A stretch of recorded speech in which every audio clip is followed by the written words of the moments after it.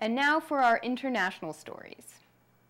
In Mexico, youth have rallied under the hashtag #YoSoy132, which means I am 132. The hashtag came to be after PRI presidential candidate Enrique Peña Nieto visited the Iberoamericana University in Mexico City.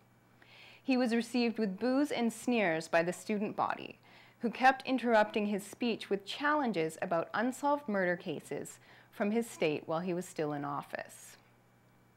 The crowd was so displeased that Peña Nieto had to cut his visit short and left the campus defeated.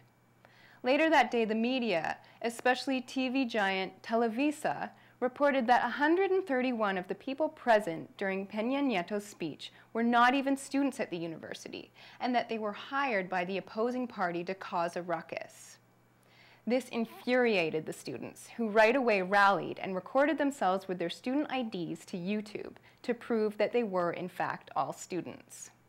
It's important to note that Televisa was known to widely support Peña Nieto, and in a document made public by the British newspaper The Guardian, it was noted that it was in Televisa's agenda to make sure the PRI candidate made it to the presidency, giving him more airtime to mold mass opinion.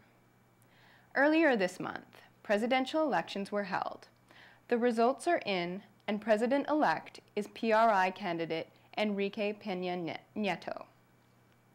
As soon as the announcement was made, opposers let their disagreement be heard, and a large demonstration was organized on July 7th all over the nation to voice disagreement with the results, calling the elections rigged and fraudulent.